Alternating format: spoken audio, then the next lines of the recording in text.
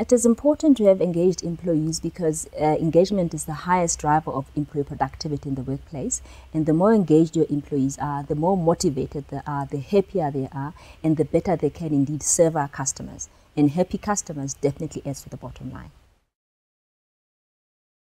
Research indicates that employees have available to them almost 35% discretionary efforts which they can use in the workplace.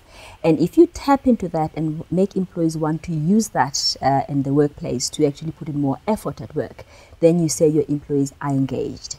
So what you try and do is measure engagement to see to what extent your employees are using that extra effort in the workplace. You measure that through an online survey where employees are expected to participate and share with us what they feel about employee engagement. And there's different elements and drivers for employee engagement. It is confidential. It's done by an independent company. And we have selected a global player here which has access to global data and information as well as blue chip information, and therefore our results are benchmarked not only against the best in the world, but they're also benchmarked against all the different markets in the Vodafone world. Of the 6 drivers of engagement, we performed great at 4. Only 2 needed improvement. One of them is reward. Now, everywhere in the world, employees always feel they're underpaid. But I can say with confidence that our reward proposition is far above that of our competitors, particularly on the incentive part. And therefore, what we did last year, and we'll continue doing that this year, is to once again share information with our employees and managers on the value proposition of our reward, which is really attractive. One of the areas where our employees want us to improve is talent management. And we have begun really investing a lot in terms of increasing our talent management initiatives, not only within Vodacom in itself, but creating a platform for our employees to grow internationally into the rest of the Vodafone market. That is the benefit of being part of a global company.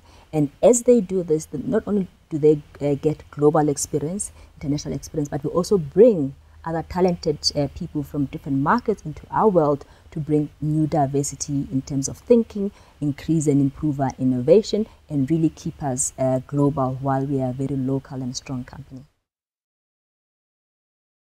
Diversity is absolutely important to employees as well as to the company itself. We serve a diverse base of customers who are diverse in terms of race, in terms of gender, in terms of age, in terms of religion, in terms of how they think. And therefore, we have to make sure that we have a fantastic mix of diversity within our employees who can access these markets, speak and understand their needs and meet their needs accordingly. But diversity is not only really just about race and gender, it's about diversity of thought. And if you don't actually appreciate diversity of thought, you don't grow, you don't innovate, you don't break the envelope, you don't create new opportunities for yourself. And therefore, diversity of thought primarily is a key driver to innovation. What we also did is we created a direct link between employee performance as well as business strategy, and therefore employees have line of sight of what they do and its impact on business. Over and above that, we began large-scale programs where we take our employees, both senior and junior, through a program that helps them to change their behavior, to change their culture, as well as align their performance with that of the company. Absolutely fantastic, and we plan to finish that entire program this year in all our operating markets.